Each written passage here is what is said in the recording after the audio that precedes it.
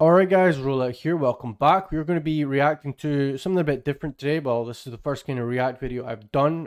If you like it, let me know in the comments. But this is Horror River Ballad by Heckler, who I believe is a bluegrass kind of, banjo and guitar kind of artist. And not really familiar with that too much. But we'll see what we've got here, see if I like it, see how it goes, and enjoy. So yeah, let's put it on. I'm going to tell you something I've always remembered. If you study and try to learn something as if you have no talent, and then you apply it as if you didn't study, that's the way to do it. That's the way it is. It's like all the carving patterns I do, I don't Apply it as if you didn't study. So can I just freehand it, I'm guessing? any of the older These look nice though, they're lovely.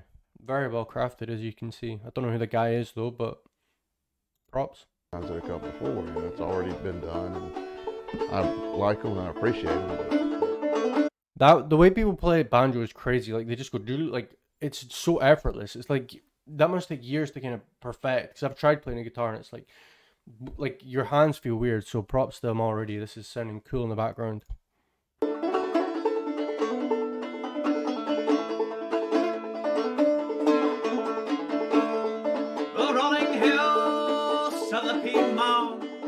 Your name.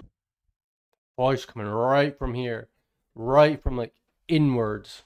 It's not like high. It's like, oh, contrary to like amazing. Sounds cool so far. At your pasture in the sweetest refrain, and I pulled in a white cross and got to asking around town in hopes that I could see you again. You had gone up to the mountain higher ground to make a stand. Just the way that goes, like that building is so nice. Like it comes right from the soul almost. You can hear it. Like a lot of these singers these days, they just sound flat and dead, like studio recorded.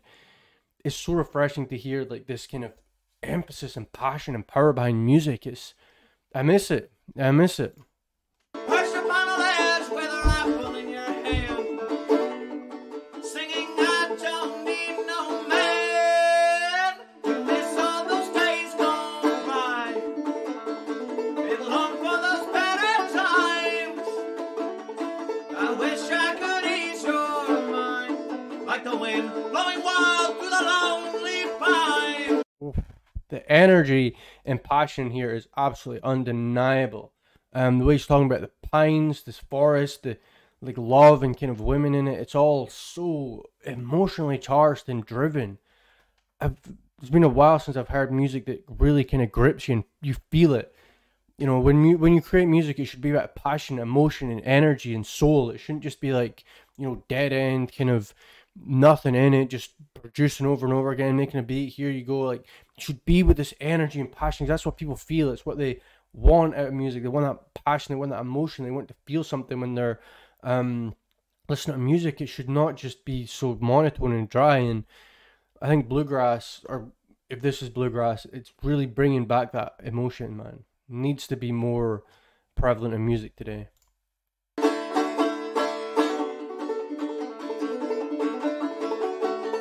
It's like he's playing like 10 notes at once as well. It's like it's so quick and fast, As a producer, I can't even imagine how you put this in a DAW. They were just like, crazy notes everywhere.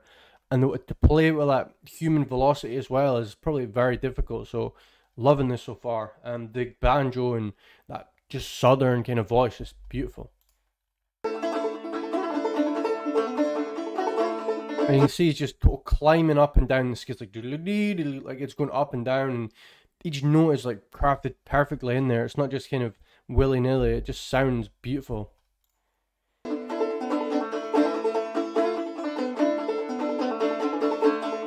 110, it felt like nothing on an August day. Down to the heart to wash it all away. Hear the holler of the 10-point whitetail collar. Circle left and promenade. Cicadas in the summertime and sutter in the fall. Just listen to that. Listen to how that sounds. Do do do do. Like it just builds, man. You feel it. I mean, listen. Just this one part, just listen. Of the 10-point whitetail collar, circle left and promenade.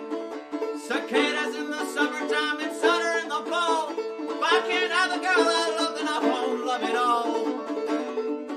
And I'll catch my damn self when I fall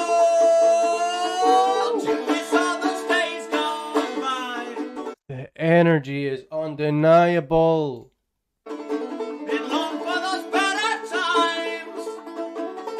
I wish I could ease your mind like the wind blowing wild through the lonely pine. See, when you produce and record music, like a lot of pop music today, it loses that that kind of live emphasis of emotion and passion. And like you can tell it so instantly. Like if an artist is really kind of putting their work and effort and passion into something, as opposed to just dead kind of lame slap down.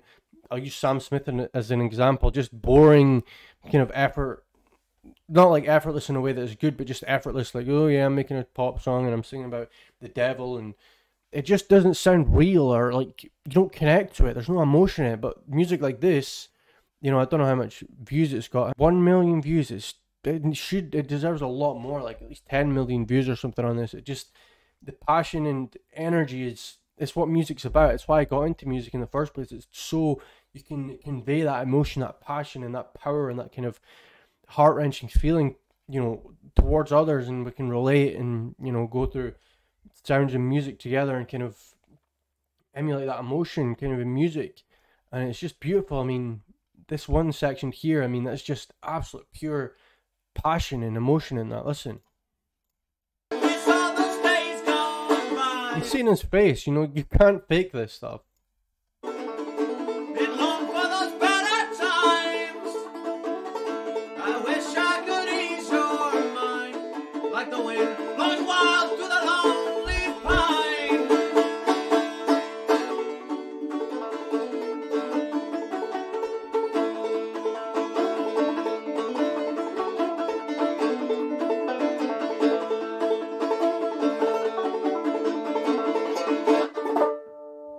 Woo!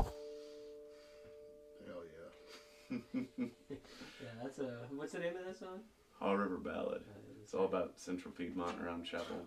That's Chapel Hill. tight. Central Piedmont and Chapel, I don't know what that means, but wow. Strong stuff, Yeah. man. I wrote it. It's the first song I've written in a bit. I was like, I don't drink anymore. And I was like, I don't want to write a song about anyone dying, digging a grave, drinking whiskey, falling in love, or breaking up. Like, I just want to have a song that's geographically relevant and some good positive reinforcement in the world. Said it there himself. Absolutely what it's about. You know, you shouldn't want to make music about killing people and, you know, stabbing people. Like the drill movement is so outdated.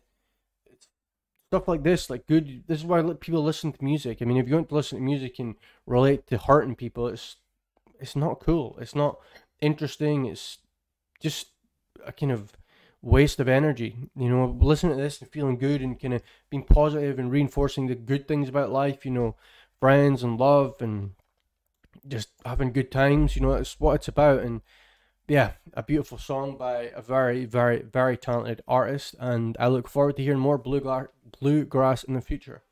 If you like this video, please let me know. Leave a like, subscribe, share, all that good stuff. And yeah, let me know in the comments. You guys like bluegrass? I know my audience is mostly teenager producers, and probably not heard anything like this. Maybe you loved it, maybe you hated it. Who knows? But I'm definitely a big fan, and I will be listening to more in the future. Thank you guys for watching. See you in the next one I do.